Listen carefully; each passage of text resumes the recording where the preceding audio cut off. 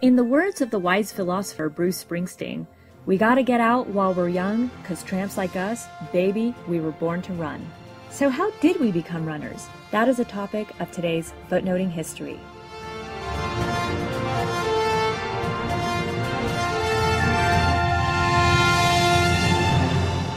Hello there, I'm Esther, and welcome to the March 30th edition of Footnoting History, because the best stories are always in the footnotes. I want you to look at your foot. Better yet, I want you to put your hand on your foot. Start at your heel and trace down the line of your arch, and then run your fingers along the tips of your toes. What you're feeling right now is, in my opinion, one of the most ingenious evolutionary pieces of biomechanical technology. Your feet allow you to stand upright, they allow you to walk, and most importantly, for today's topic at least, your feet allow you to run. Now, we're running creatures. We always have been running creatures. But this hasn't always been apparent to researchers who study evolutionary biology. The essential practice of long-distance running as being part of who we are as both mammals and social creatures has only really been seriously discussed in the last 30 years or so. We really have to stop for a minute to think about running in a different context to even begin to understand how it was necessary for the survival of early humans. In present times, running has become a popular way to promote physical fitness. It's a way in which you can fit into your favorite pair of jeans or perfect your own self-image, whatever that might be. So we really have to get away from our modern conceptions for a little bit and what running represents to us today to really understand the context of how our ancestors ran to survive, how they ran to live, and most importantly, how, by extension, we developed. You could be asking yourself why a history podcast series is focusing on what might be a strictly scientific topic. But I think that the study of history shouldn't only begin with the invention of writing, which only happened a few thousand years ago. Our direct human ancestors were around for tens of thousands, even hundreds of thousands of years before they even picked up the ability to write or even form a coherent language. So let's take some of this evidence and research that scientists have discovered in the last few decades and try to understand them as a coherent historical narrative in the best way that we possibly can as non-scientists, lay people.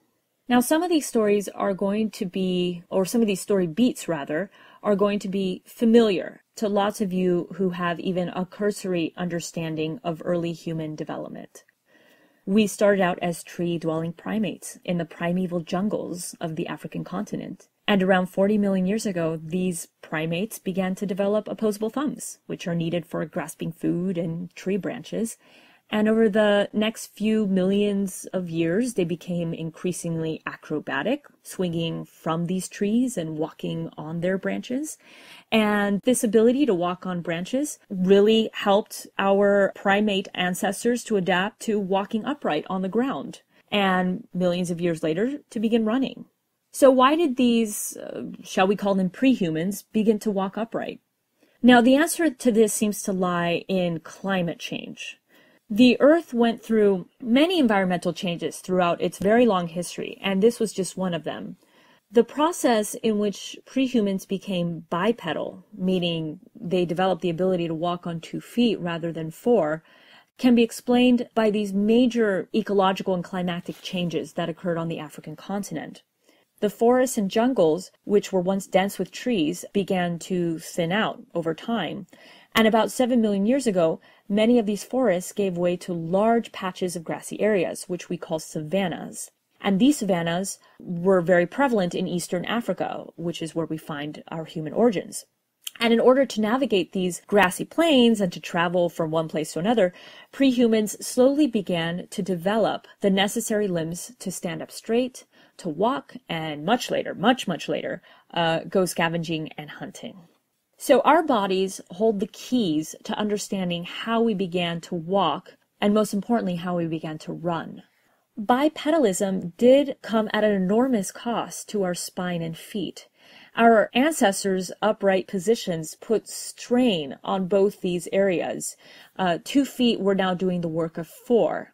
Now, if you were to compare our feet with those of chimpanzees, who are our closest living relatives, in the sense that, we had a common ancestor as recently as 6 million years ago. You can see sort of the differences that I'm trying to get at. The chimp's foot looks pretty similar to a hand. It's actually very flexible and is able to perfectly grasp at tree branches and climb up trees with no problems at all, because that's kind of what it's made to do.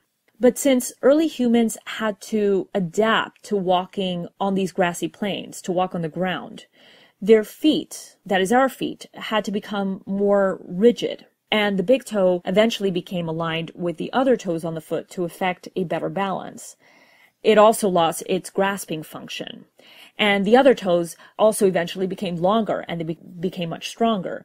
And when we take a step, the foot acts as a lever, and this lever arm efficiently transfers the necessary locomotive force from your calf all the way to your ankle to propel the upright body forward.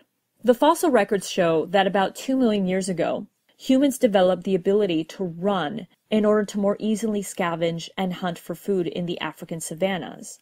Now, it's only really been until recent times that this hypothesis has been put forward, because when we think of the potential evolutionary advantage that running might give to an animal, we tend to think of speed more than anything else. And humans, well, let's face it, are simply not very fast compared to other mammals in the animal kingdom. Our best Olympic sprinters, for example, can reach up to 27 miles per hour at their top speeds, which is pretty impressive for the Olympics, but not very impressive when it comes to survival out in the wilderness with animals who can easily outrun you.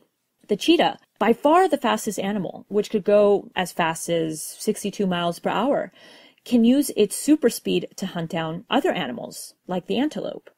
And then the antelope can use its super speed for escaping animals that would want to prey on it, such as the cheetah. So obviously, for many animals, speed is a pretty important factor for survival. And for the longest time, speed was the only factor considered in any discussion about the role of running in the grand scheme of evolutionary history. But what if speed didn't really matter when endurance can make up for all of the deficits an animal had in speed? About 2 million years ago, early humans developed special features that allowed for endurance running that their other hominid relatives did not have. Our feet were made for running, as I already discussed, especially our long Achilles tendons that act as springs and foot arches that stabilize our bodies. But we should also consider other features that made early humans unique when we compare them with other hominids. The first I want to talk about is the nuchal ligament, which stretches from the base of our skull to the base of the neck, and which is something that you can't find in apes, but you can find in other running animals such as horses. This ligament is like an elastic band that prevents the runner's head from bobbing violently.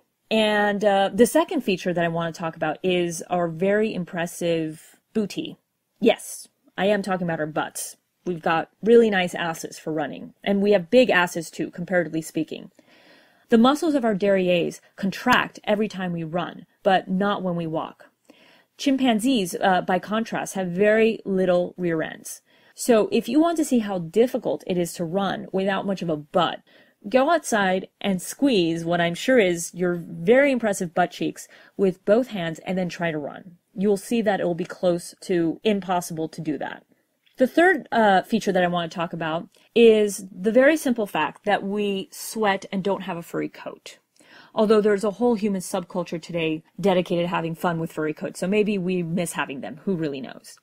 Other animals have to pant in order to cool down their bodies when they're running, but sweat does this very efficiently for us, and it allows us to run for longer periods of time. It's a great cooling system. In 1983, the paleontologist Dennis Bramble and his student David Carrier found that other animals were seriously limited when they run and able to cool themselves down because they can only take one breath per stride. Their bodies really don't allow for more than that. But humans can take up to 1 or 2 breaths for up to 4 strides, depending on how well they run, which gives them lots of oxygen to run at a variety of speeds and for long distances. So there's a lot of biological evidence that humans are born with the innate ability to go long distances. In 1984, the same David Carrier, the student, he published an influential paper that theorized specifically that early humans were daytime endurance runners. The basic idea was that our early ancestors, who are hairless, they're sweaty, they have these calloused feet, and most importantly, they're hungry as hell, so they're motivated. They would run for hours at a time after their prey. The animal, without the ability to sweat or rest for a very long time, would get overheated and eventually collapse. Early humans could never outrun their prey. They just simply did not have that speed. But they could get the upper hand when the animal got too exhausted. And this is pretty significant information, I think, if you're a historian, or at least interested in the history of early human culture, because we might imagine that many of the rituals that are crucial to the long-term survival of these early human communities, such as eating and hunting and forming friendships and family bonds, depended upon this ability to endure running long distances in the heat. One could see how very specific practices revolving around trust and companionship and basic forms of communication came out of the need to coordinate the hunt on these long-distance runs.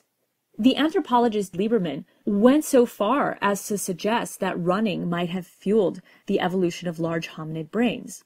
If you can run down animals and hunt them down, or even run to carcasses that have been abandoned and use your rudimentary tools to get to the parts that haven't been eaten by hyenas or other predators, then that extra protein and fat are going to be pretty beneficial to building a larger brain over time.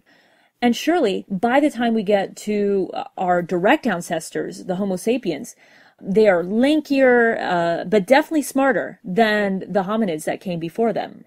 And so now this brings me to those poor Neanderthals who went extinct about 30,000 years ago and who sort of get a bad rap because artistic and pop cultural representations of them have not been very kind over the years.